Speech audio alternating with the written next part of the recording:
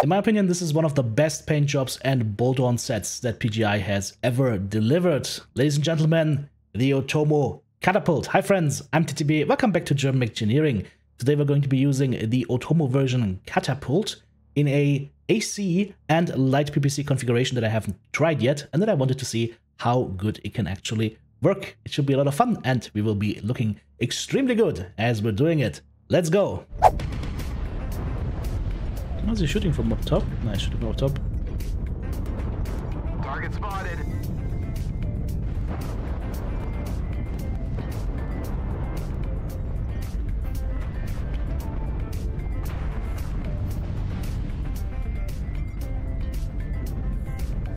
New target acquired.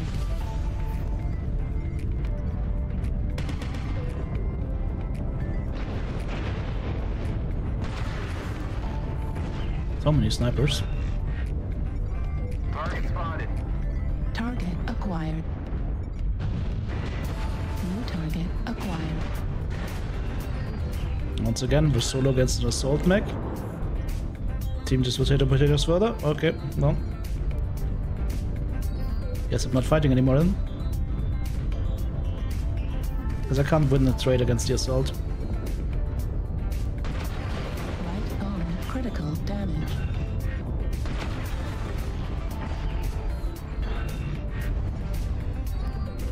New target acquired. There's an Atlas coming. Alright. New target Target acquired. spotted.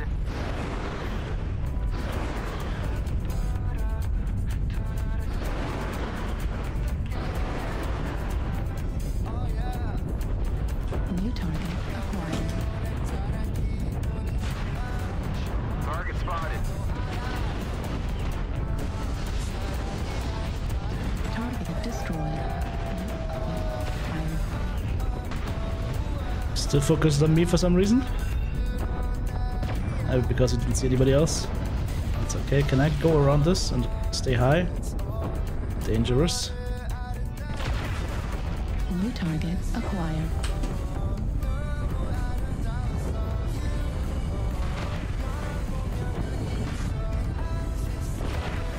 New target acquired.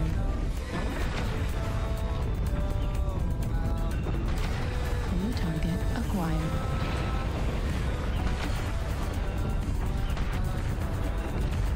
UAV active. Time to run. And quickly. New target To acquired. go through that roughneck.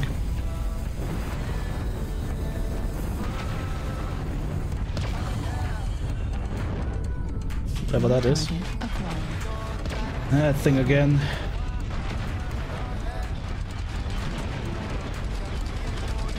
Target destroyed. Right torso critical. Left arm Ow. destroyed. PPC Must be nice to not have to look anywhere else. Left torso critical damage. Autocannon destroyed.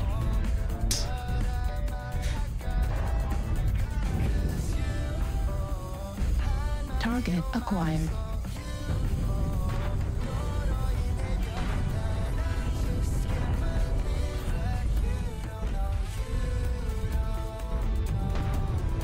New target acquired. Target destroyed. And it was big CT. Acquired.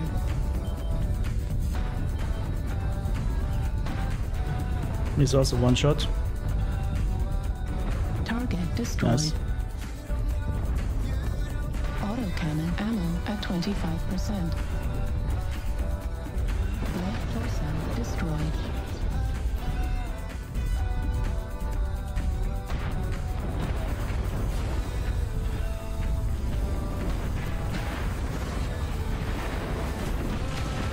Whoop.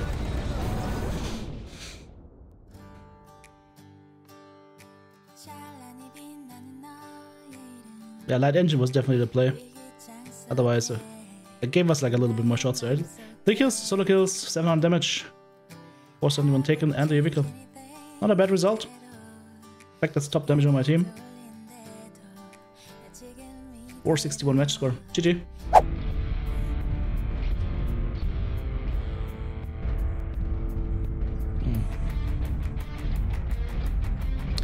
course, nobody's shooting the UAV, unfortunately. Let's move through. Yep, move through.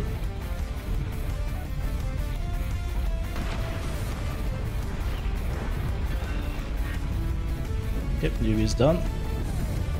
Took a bit, but it's down, so that's good. Now we have a Fafnir here. New target acquired.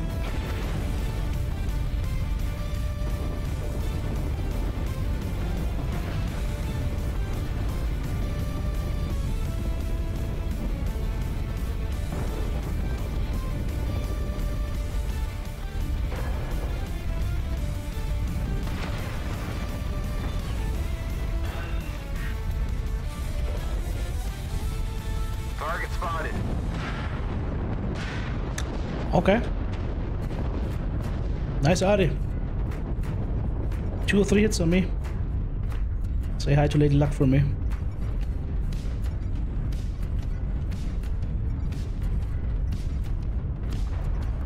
Bad we don't have jump jets. Wonder if joining the potato would have been better. But we'll see that in a second. Just don't know if that's... Timby is still up here. Target spotted.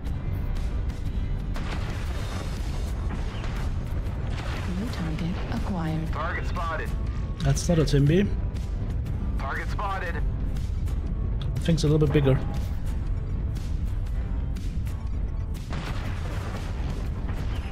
Target spotted.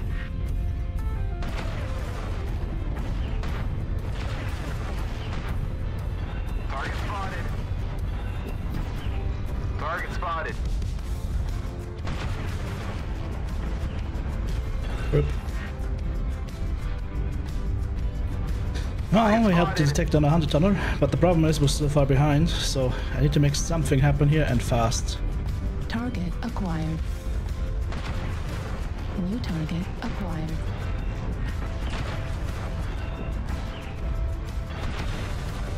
Battle Masters are looking so hot.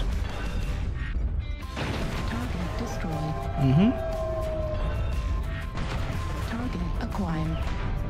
Target destroyed. Alright, it's New 2 assaults target done. Acquired.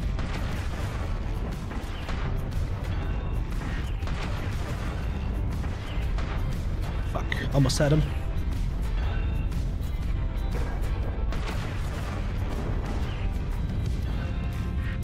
Target destroyed. 3 assaults New down. target acquired. Heat level critical. Oh, almost had him. Viper's one touch city. Light mech right in front of me here.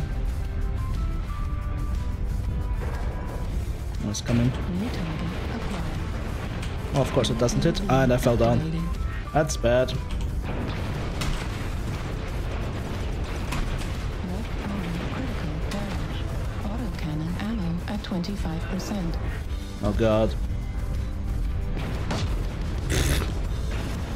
Right arm damage. Torso critical damage. Rip.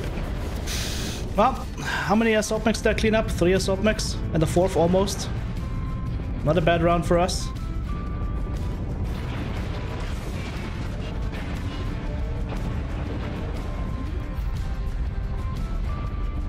That's not looking good for us. There's another assault mech.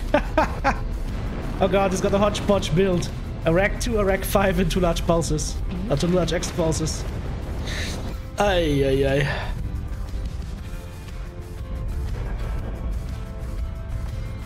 Dino in chat is asking, what the fuck are the rest doing other than dying? Well, that is the age-old question. Needs to be asked sometimes. That is, I think a rack 5 Warhammer, nice. I mean, we were able to pull it back at least so it wasn't a complete stomp. But, yeah. Me falling down there was bad, unfortunately. I couldn't get out of that spot anymore. Could have done more if I didn't fall down there.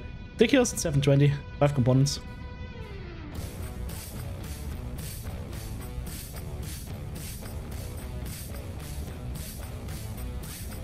Yeah, the assaults were basically completely ineffective, unfortunately, with the exception of the Atlas.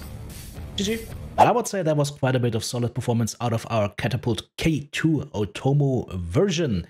Now, guys, by the way, if you would like me to make a video about the Otomo mech pack and go really in-depth about all the different mechs in there, as well as some really good builds for each of these mechs, let me know in the comment section. If you don't find a comment on the Otomo pack and TTB making a guide for that, go ahead, write that comment. If you see that comment, give it a thumbs up, and if we get, I don't know, 50 thumbs up for that comment, then I will make an in-depth build guide for all the Otomo mechs. If you guys want that, this is how we'll get it.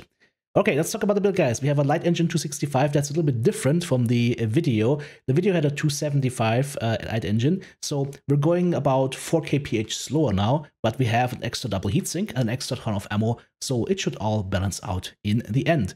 An AC10 in each side torso, a light PPC in each side torso, 4 tons of AC10 ammo. We are shaving the legs a tiny bit, we're shaving the arms quite a bit, endosteel structure, light ferrofibers, and double heatsinks. On the quirk department, let's have a quick look right here, because 2 AC10s and 2 light PPCs are not that much firepower for a 65 tonner, but we're getting 20% velocity on our ACs, 20% velocity on our PPCs, 10% flat heat, 5% on top PPC heat generation, and 10% range, plus some extra structure quirks from the Catapult. So all in all, a nice little package. If there was some cooldown involved, it would be even better.